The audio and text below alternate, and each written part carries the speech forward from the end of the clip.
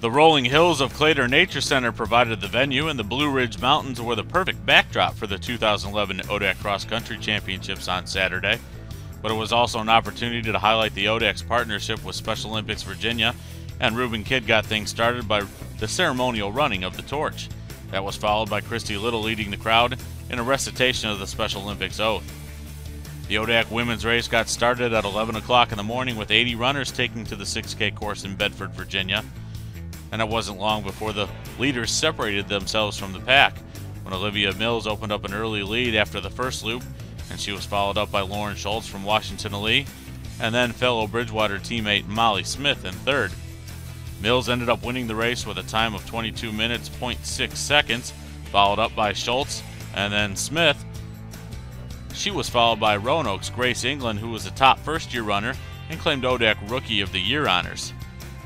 After Annalise Madison from Washington-Lee and two Marlins in Kelly Fouth and Emma Helsell finished, it was two Bridgewater Eagles, Stephanie Breen and Whitney Fitzgerald, that gave the Eagles 4 runners in the top 9 finishers and helped them to the team title. Joined by Olivia Mills, she just won the 2011 ODAC Cross Country Championship on the women's side.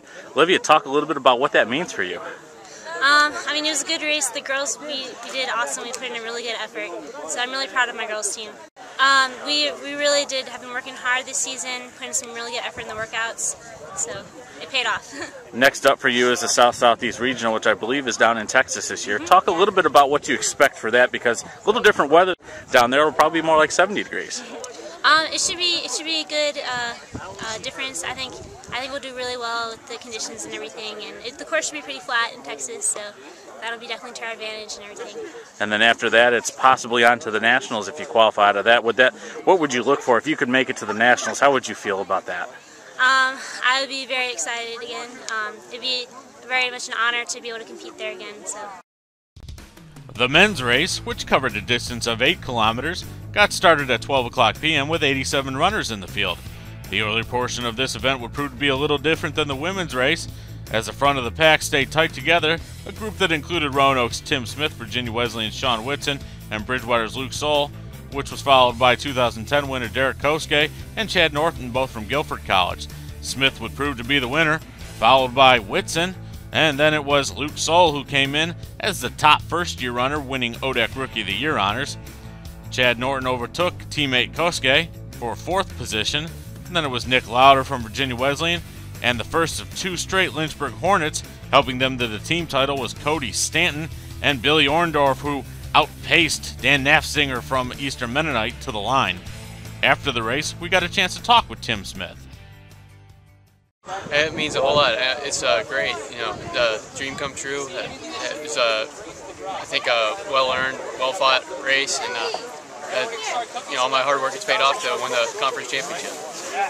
There's a hill in the back of the first loop that you do twice, and that's a really challenging hill, and then some rolling hills too as well, and then a very steep downhill and rolling hills in the last half mile of the race too.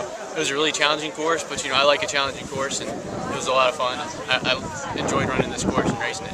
If we look forward a little bit now that the next thing up on your schedule is the South-Southeast Regional down in San Antonio, talk a little bit about what you expect there, because it's definitely going to be different weather. It'll be much warmer. That's for sure. That'll be nice, because today was cold, and I'm not a big fan of the cold weather. I can deal with it, because you got to deal with it when you get out there and race. We prepare for anything that's out there and be able to perform on any given day, any given weather, rain, sleet, snow, hail, or heat. So it'll be nice to have a little bit warmer weather, definitely, and hopefully it will be dry and not raining or anything. So. And if we look even past that, if you qualify out of it, we're talking about the national championship. Yes, sir. What would that mean for you to make that field? That would be the biggest honor of my life, I think so, to be able to run at the national level in college.